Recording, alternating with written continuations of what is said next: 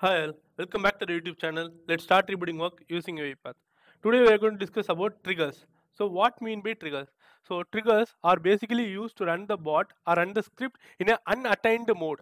Okay, so which does not need any human intervention. So triggers are basically classified into two types. One is time-based trigger and is queue-based trigger. So what mean by time-based trigger? So it runs in a scheduled regular interval of time. So which means for every day. So if you want to run the bot at 11 a.m.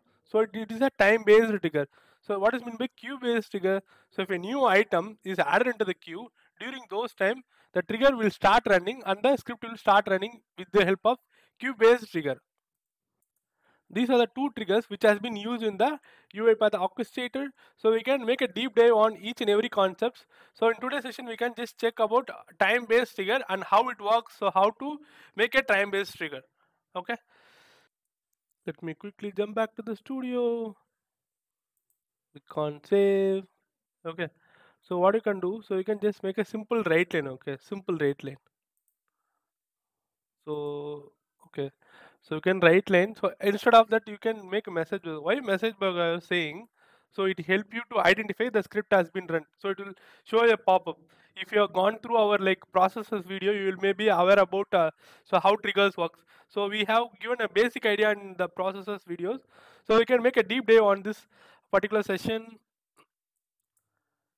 So let me make this message box.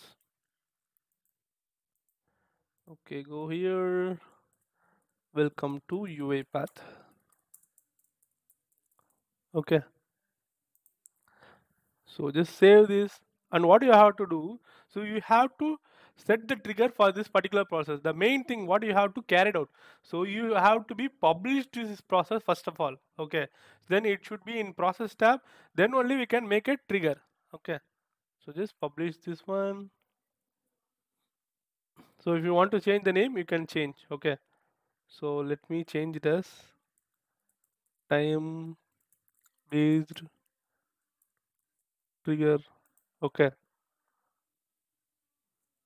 so click on next, and then publish. So now it will be published to Orchestrator. So we can jump back to the Orchestrator and we can check how it has been published. So let for wait for some time. So yeah, so it has been published now. Okay, let me jump to the Orchestrator part now. It is loading, I guess. So wait for some times. Okay, perfect, loaded. So we have added a process, right? Just go to the process panel. Just look for your process. So which is time. Okay, yeah, perfect. So it is there, right? So what you're going to do, so you have to going to set up a trigger, correct? So just go to the trigger panel. Okay. So from here, just go to trigger panel, or else you can just go to the home. So anything works here. Okay. So what I've done, so I just clicked in process, and then I was moving to trigger, or else you can directly click this trigger option, and you can make a trigger. So both the things are same. Okay, pretty much same. So add a trigger. As I said before, there are two kind of triggers, which is time-based, which is queue-based. So queue-based works when a new item added into the queue. Time-based trigger, so it will run in a scheduled regular interval of time. Okay. So what we are going to set actually. So let me set time-based, time-based trigger. Okay, time-based trigger. Okay, let me name it simple. Time trigger. Okay, perfect. Okay, then select the process name. So check for your process. Time based trigger, perfect. So the next thing, so you have to check the time zone. So what are the time zone if you are there? So you can go ahead and check for your time zone which you are where you're located. So Kolkata, Chennai, and the server is in Chennai. So for how many so minutes or hours or day, so how it should run. So the script which you are going to schedule, so how it should be run. So it should be decided by you.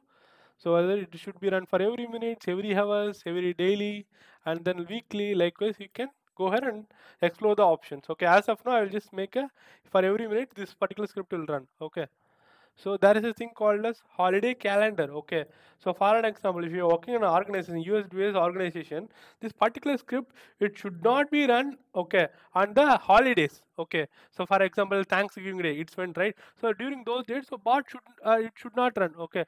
So because if you how much hours it is running, so they have to pay for that. Okay. So if you want to control those things, we can create a calendar in a CSV file and we can upload your. Okay, so of how to make a CSV file, like how to upload this. I will make a separate video for this one. Okay, so that you can add your CSV file of non-working CSV file, which is includes your non-working holidays, maybe holiday of a US calendar or some calendar which are working. So you can customize it. So as of now, I just leave it as blank. Just click on add.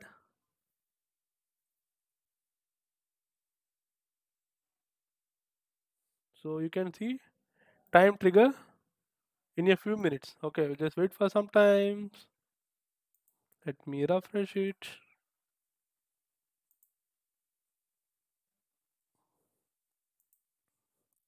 I guess still now it did not started running.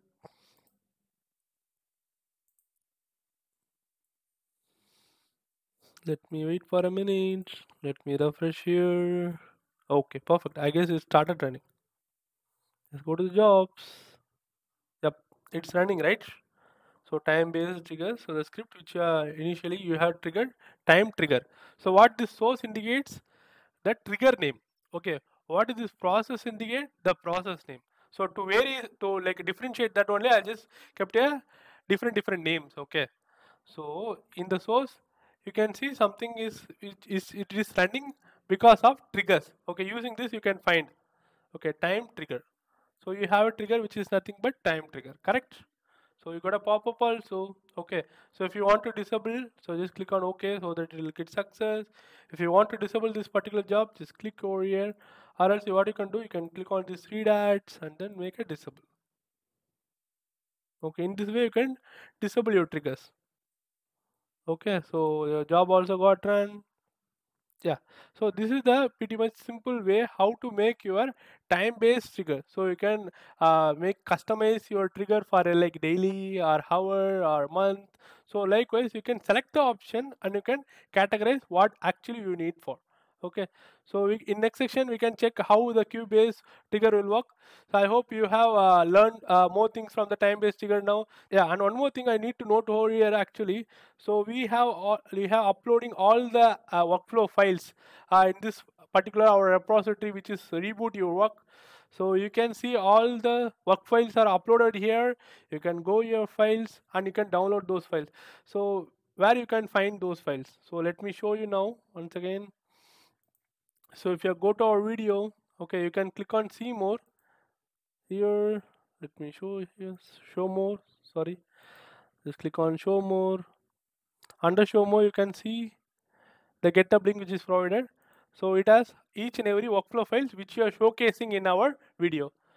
So I hope this is also will be helpful for you. Thanks for watching. Happy learning. Have a good day.